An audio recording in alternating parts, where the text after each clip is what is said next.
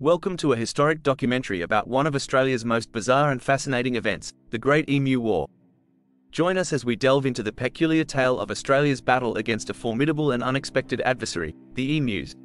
The year was 1932, and the wheat farmers of Western Australia were facing a crisis. A large population of emus had migrated to the region, and their appetite for crops posed a significant threat to the farmers' livelihood. In response, the Australian government deployed a military operation to address the emu infestation. The operation involved soldiers armed with Lewis machine guns, tasked with culling the emu population to protect the crops. However, the emus proved to be a formidable foe.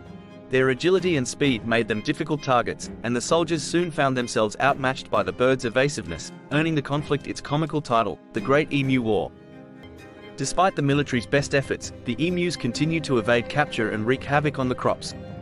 The operation was ultimately deemed ineffective, and the government withdrew the military personnel, leaving the emus to roam freely once again.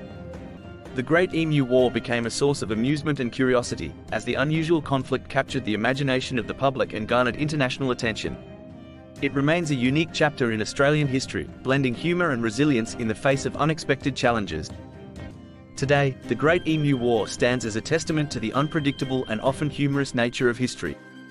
It serves as a reminder that even the most unconventional events can leave a lasting mark on the cultural fabric of a nation. And there you have it, the extraordinary tale of the Great Emu War, a battle that pitted man against bird and left an indelible mark on Australia's history.